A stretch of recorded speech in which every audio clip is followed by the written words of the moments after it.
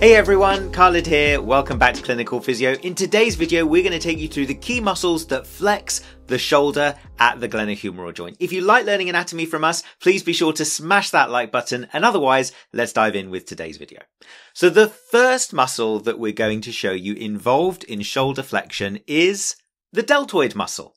So the deltoid muscle has a number of different origin points, including the clavicle anteriorly, the acromion in the middle, and the spine of scapula posteriorly. And if we look at the deltoid from this view, we can see where these anterior fibers originate from the clavicle, the middle fibers originate from the acromion, and the posterior fibers originate from the spine of the scapula. And in fact, it's important to think of the deltoid muscle in those three different groups, anterior, middle, and posterior fibers, when it comes to their roles.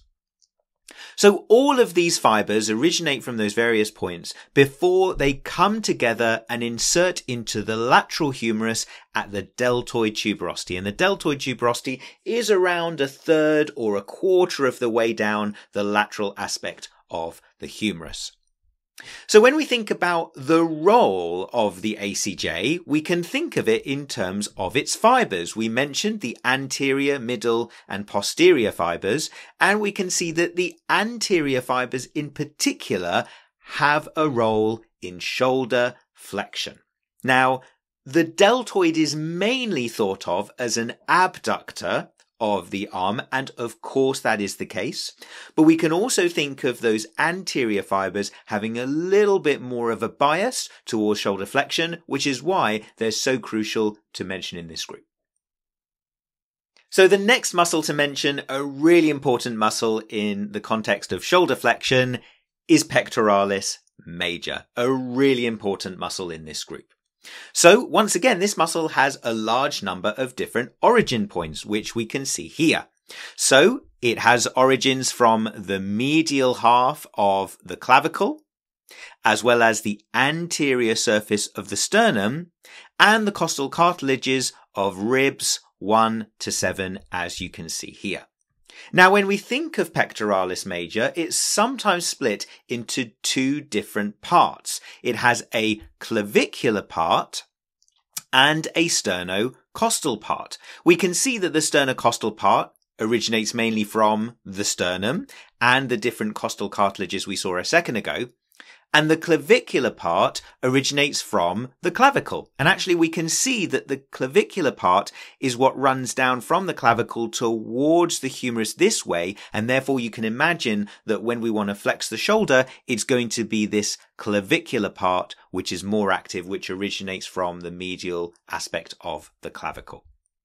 So then all the fibers from those two parts join together and insert into the proximal humerus, in particular on the lateral aspect of the intertubercular groove. We can see a little groove here, which is where the long head of biceps tendon runs in. It's sometimes called the bicipital groove for this reason too. And we can see that the pectoralis major inserts into the lateral aspect or the lateral lip of that groove.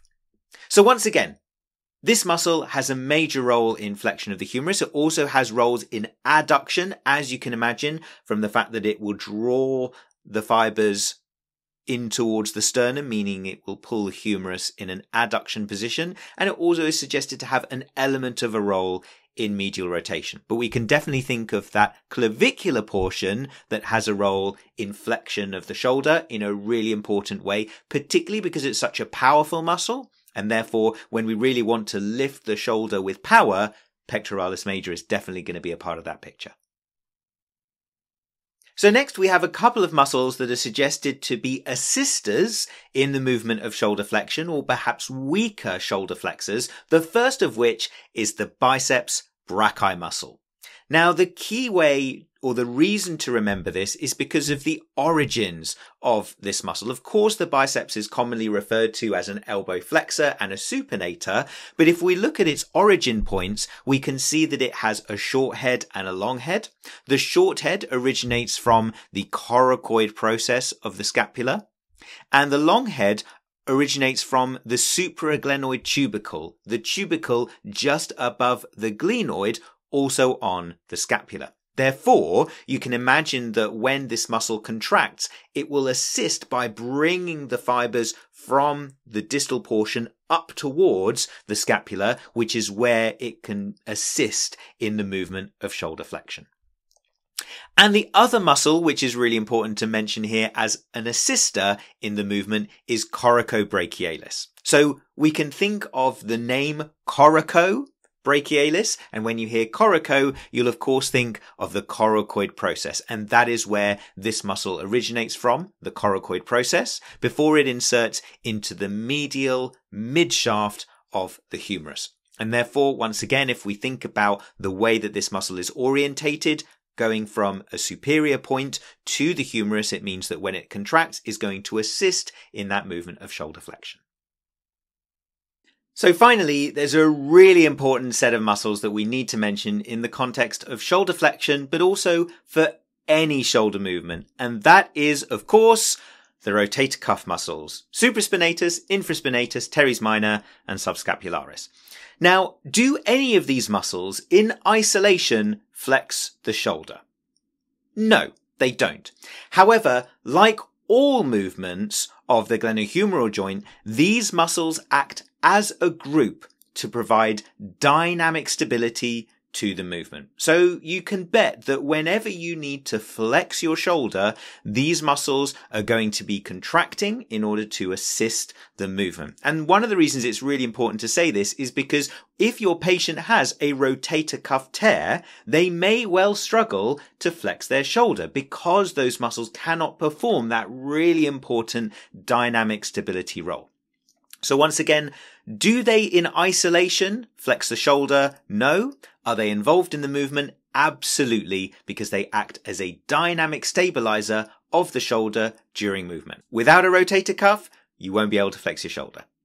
So everyone, thank you so much for watching. I really hope you've enjoyed this video. If you have, please support us by smashing that like button. It's the #1 thing you can do to help the channel. Remember, we've also got brilliant resources on our Instagram account at Clinical Physio. Be sure to give us a follow there. And we're also on TikTok at clinical.physio if you want to follow us there too. If you want more on anatomy, check out our membership platform, member.clinicalphysio.com, with link in the description below.